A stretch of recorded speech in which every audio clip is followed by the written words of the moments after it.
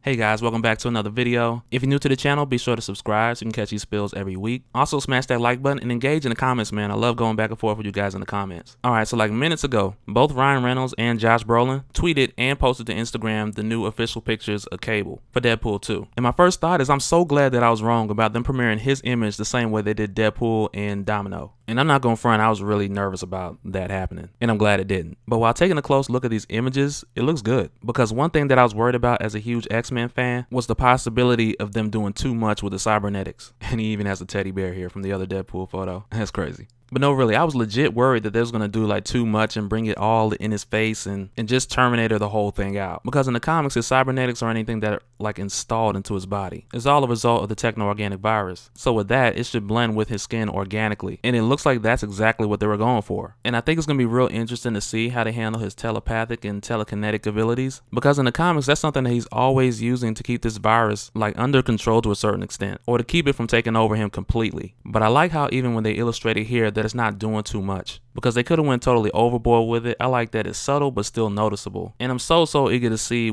how much they're pulling straight from the comics. Like, will they have him be from the 39th century? Because in X-Men Apocalypse, when Jean was destroying him and they're like he's getting away, we're not sure where he went. And it's not like there's any confirmation of these films crossing over and making it into anything. But you guys know I can't help it when I see something like this and all the ideas and theories just start jumping out at me. But all we got right now is the image, so I'm just gonna stick to the image and what we got. But yeah, I think it looks great. And I ain't gonna front, I did kind of want those classic X-Force shoulder pads. Maybe not as big as they were back in the day, but hopefully we see something like that at least for a little bit at some point in time in the film. But yeah, back to the cybernetics, man. Take a closer look at his arm, and it looks like they did a good job. Like I said, even the machinery on him is organic. And you can see how it looks like muscle fibers. Other parts kind of shield over, which is cool, because it's been many different takes on Cable where the whole thing was shielded over. And I think with them doing a mixture of the two was the right call. And it's crazy how they got him with the brown teddy bear here. It looks a lot like the one from Games of Death, that 2009 Marvel one-shot. And it's like, does this bear belong to somebody he's looking after? It feels like we're being teased quite a bit. But let's just be glad that it's not a unicorn, because the whole movie from there would be Deadpool try to fight him for the unicorn. Y'all know where that goes.